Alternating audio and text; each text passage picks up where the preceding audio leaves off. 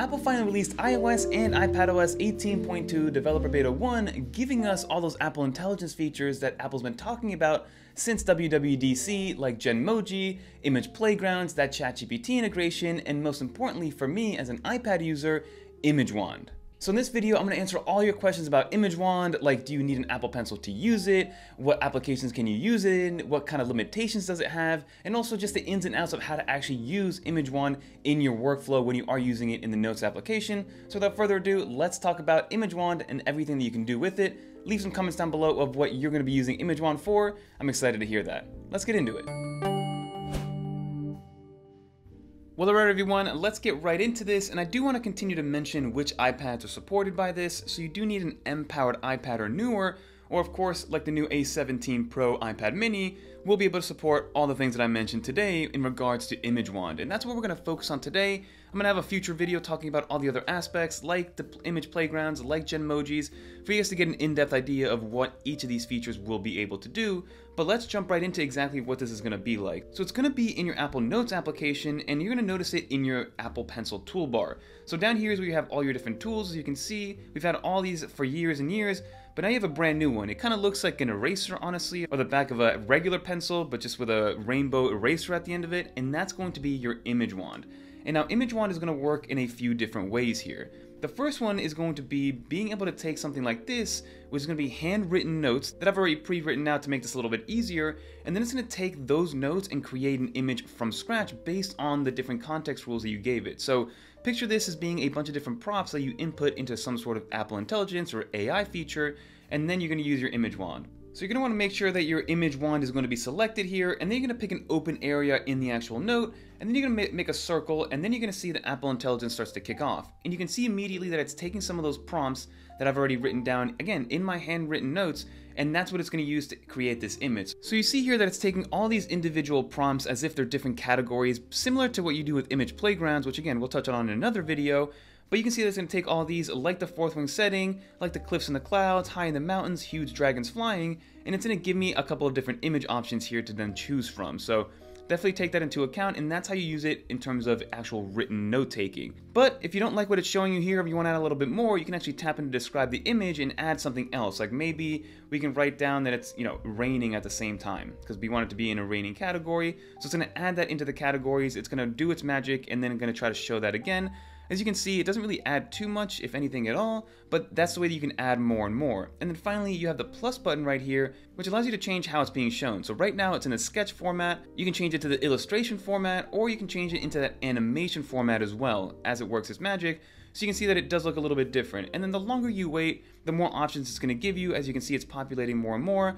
And then as you scroll to the right, it's going to give you even more options. You can see in the animated version, it does give me that rain a little bit, which is nice to see. And then you also saw that in this little plus button over here, you got a few more options. Basically, it's reading some more of these different points that you've made and is asking you if you want to add more to it. So you can press this plus sign right here, one small gold dragon, and you can see that it does add that same gold hue to the dragon, making it a little bit smaller looking and things like that. So once you're done with this image, you can press done right here. It's going to save itself, and now it's an image that you can resize. It acts as any other JPEG if you wanted to. You can then press the ellipses and treat it like anything else. You can remove the background, cut, copy, paste, duplicate it, recreate it, and that's what this new button is right here. This button is to recreate it and kind of start from scratch with everything to see if it gives you another option. So that is how Image Wand works in the Apple Notes application by using just actual handwritten notes as the context rules. But now, what if you draw a simple sketch and you don't have anything worded down here, but you want to draw something that's maybe a very rough draft and you want to see what Apple Intelligence can do for you then? Let me show you what that looks like. So now here we have a super rough sketch, as you can see here, which is kind of like I guess a hillside with a tree, a house, a sun, some birds. And this is going to work similarly to how it worked with the note-taking, but instead of actual words, you're going to use the magic wand and then circle the sketch. So again, click on your Image Wand, let's circle it, and then it's going to start to work its Apple Intelligence magic. But the difference between the sketch versus the actual handwritten notes or any context rules or anything like that, it's going to ask you for a prompt. So I'm just going to type in hillside to make it as vague as possible to see exactly what it actually gives me in terms of something based on the sketch. So you can see it's taking that category plus a sketch that I drew down, and it's creating what it thinks I want to create. So you can see that it completely missed the house. It did have trees there. It's got the mountains. It doesn't have any birds, but if I keep going through, Again, still no house, it doesn't see the house, which is a little bit disappointing, but again, this is still beta 1 that we're working with, but that's the idea. You can also, again, change all the styles like we did earlier to get a different type of illustration. You can change it to animation as well. As you can see there, it's going to change it to that, but maybe if I want to add in another criteria like home, to see if maybe it does add the house, maybe it sees it this time. Again, you can see that it did make a house, but again, I had to type it out. So I do think that it works a lot better when you actually have handwritten notes or some context rules that I can work off of, because again, at the end of the day, those are just prompts that it's using to then build it after the fact. So I think when you combine notes with a sketch, that's when you're going to get the best results, but that's what you're getting if you're just using a sketch and you're being as vague as possible. So keep that in mind if you are using Apple Intelligence and the image wand. When you are just hand drawing stuff, it works better with actual written prompts. And now one thing that's funny is that, again, this is definitely a glitch right now in beta 1, but you can see that it kind of took the overlay of my handwritten sketch. So you have the tree right here, which is being shown off. You have the house, which is kind of in place. The sun is up there, and it's missing the birds, but maybe I thought the birds were mountaintops as opposed to birds with my bad handwriting or my bad drawing. But that is something to take into account. Maybe it shows off how it's actually working a little bit in the background. But now, let's talk about a couple things of maybe what are some limitations of this new image wand and what can't it do moving forward.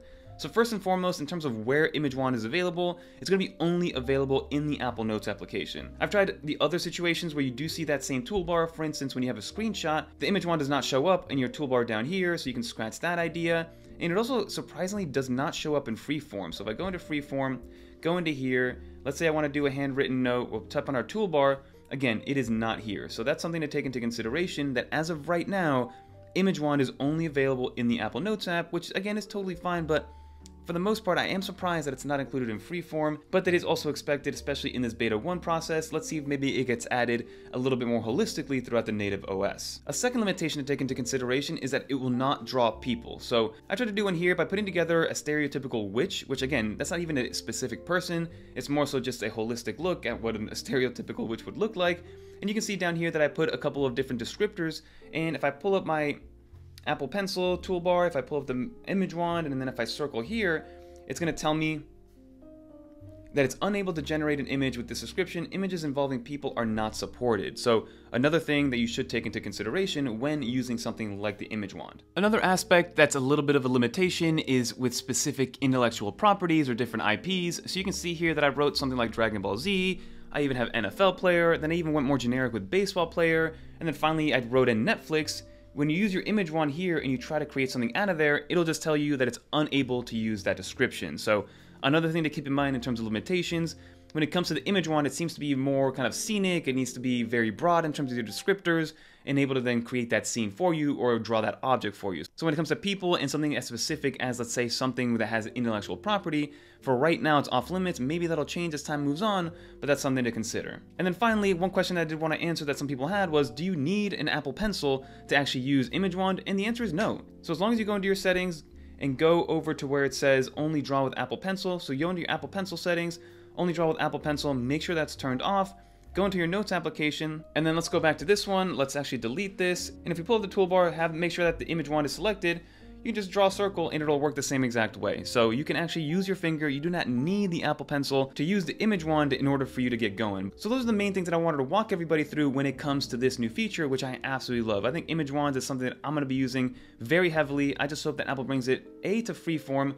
I hope that we get a little bit more from an IP perspective, and hopefully maybe we can import things from Image Playground to then start actually creating people in certain settings as opposed to something that's a little bit broad. But let's finish up the video. So hopefully now you get a better understanding of what to expect with image wand once you finally do install it when it does release, probably at the end of December alongside iOS and iPadOS 18.2. If you're brave enough to jump into the beta program, it's been about 24 hours since I've installed it on my main M4 iPad Pro, and it seems very stable, especially compared to 18.1, which caused a little bit of overheating and caused some bug issues. Again, I've never dealt with anything detrimental in the beta program dating back to iPadOS 13, so definitely rest assured on that sense. But again, to each their own, install it at your own risk, but if you want to play with these, I do think it's something that's worth considering, especially if you want to play with those Apple Intelligence features that we mentioned in some previous videos. But that'll do for this video, everybody. Let me know what you think about image wand. Is it something you're going to be using moving forward? Are you excited for it to be built into the Apple Notes application? How will you be using it? Always curious to know exactly what that looks like for you. But if you made it to the end of this video, leave a little dolphin in the comments down below so I know you made it to the end. And don't forget to subscribe to the channel because we have more stuff coming exactly like this to educate you guys on exactly how to use Apple Intelligence and whether or not it's going to be useful for you. But that'll do it, everybody. If you want to watch some similar videos like this one, click on one of these right here. And until next time, I'm Fernando, and I'm out of here, everybody. Peace.